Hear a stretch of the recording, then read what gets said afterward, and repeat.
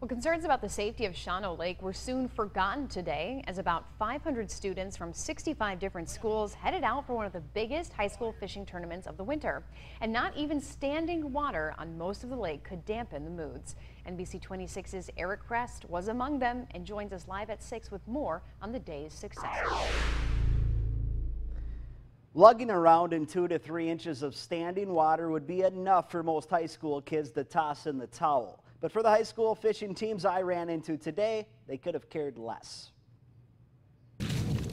When your options are wading through the water or sitting on a bucket, you tend to choose the latter. Try it once. If you don't like it, that's okay.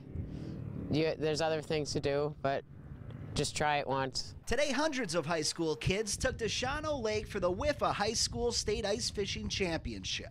And some of them 22.5-inch northern. Even caught fish. A couple nice perch and a couple northerns. Many of these kids are just being introduced to the sport of ice fishing. I've always been into fishing, but this is my second year doing the ice fishing. And in a state where the tradition runs as deep as the 15 inches of ice they're standing on. It's another way to connect with kids. It's enough to make many fathers and coaches proud. The cruddy part is that they only get 4 years of this, but hopefully after school they continue on to the tradition. And while any teenager out here will tell you, yeah, it's a lot of fun.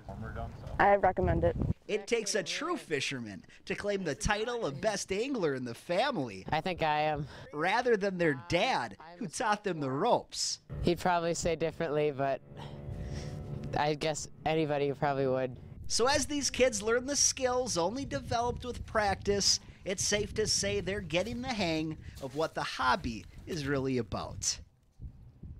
Now, for the second year in a row, the Wisconsin Rapids High School fishing team took the tourney down. And if your high school lacks a fishing club, there is a handful of resources to help coaches start one up.